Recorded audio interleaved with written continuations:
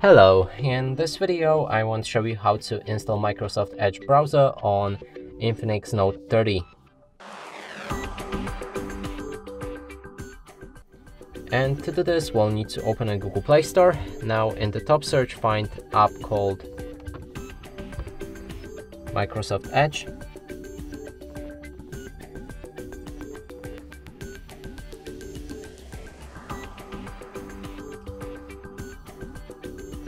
It's this one right here, and we want to install it.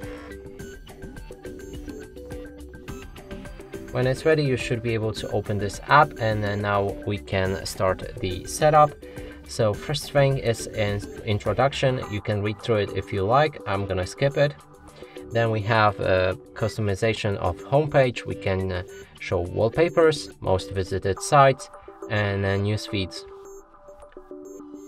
Next is to sign in to turn on synchronization. You can add account right there. I'm gonna skip it. Set Microsoft Edge as a default browser.